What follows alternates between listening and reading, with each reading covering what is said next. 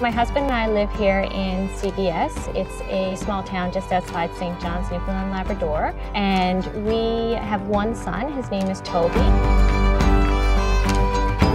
My favorite thing about being a mom is definitely getting to see the world through my son's eyes, being able to provide him with exciting opportunities to get outside and experience all the small things in life.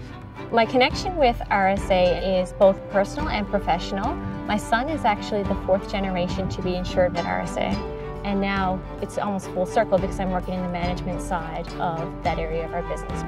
Through flexible work hours, flexible arrangements, being able to spend some time with my son. And it really helps us live a more well-balanced life.